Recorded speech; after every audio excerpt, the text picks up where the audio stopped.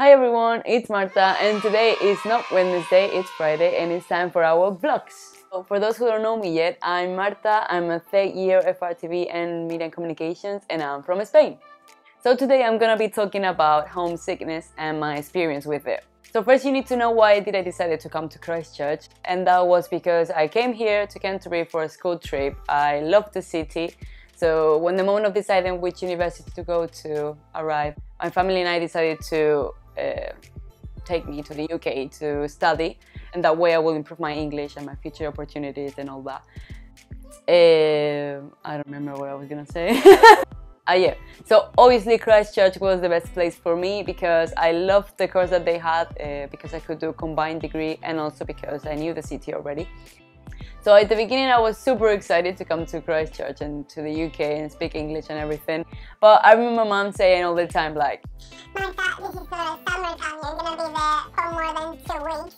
And I was like, Mom, I'll be fine, I'll be fine. When the moment finally arrived, I was with my mom and I had to say goodbye and everything, and that was a huge drama that felt like I wasn't gonna see her ever again. I went with my daddy to the airport and I came here to petrol score. A funny fact, when my best friend was going back from the airport to her house, the police stopped her and thought that she was doing illegal stuff because her eyes were so red of crying. And yeah. We're still rolling, right? I'm gonna cut all this, you know. Let's go back to the story. My dad came with me to Petroscore. We left everything set with like all the decoration and everything, and then I had to say goodbye to him too. And at the beginning I was fine. He was going to the taxi, and when he turned around I remember started crying all of a sudden. I was like, okay, this is gonna be harder than I thought. So I think the problem with homesickness starts when you feel low or like stress and you just want to go home and you can't do it because it's so expensive and it's such a long journey and everything, that you just feel like you're on your own. First month in the UK everything was fine. I started doing some tourism.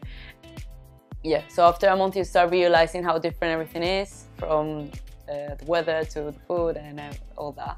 Yeah, you start missing home and it's normal.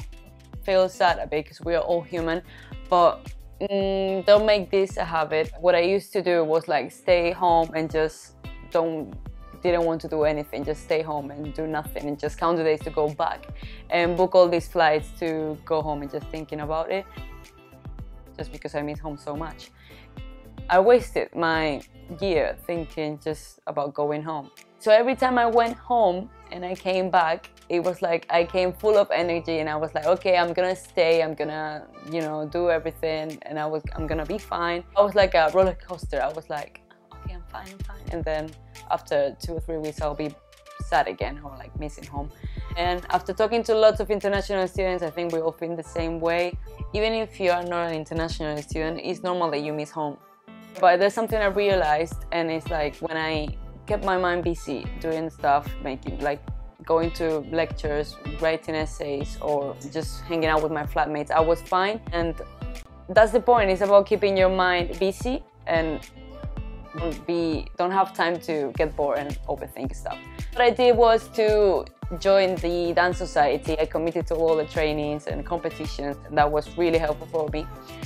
If there's something you like, join, do as much as you can. But at the end of the day, it's just 3 years, or 4 in my case, because I did foundation. We need to take advantage of it. This is temporary, it's your uni life, so you have 2 options: either stay home, bored and overthinking how much you miss home, or go out there, join everything you can and learn English if you're an international student, and I don't know, make friends and just live the experience, because it's not gonna happen again. So that's it. That's all from me today. Thank you very much for watching. Thumbs up, yeah, if you like the video, and subscribe to the channel now. See you on Wednesday, and there will be another vlog next Friday. So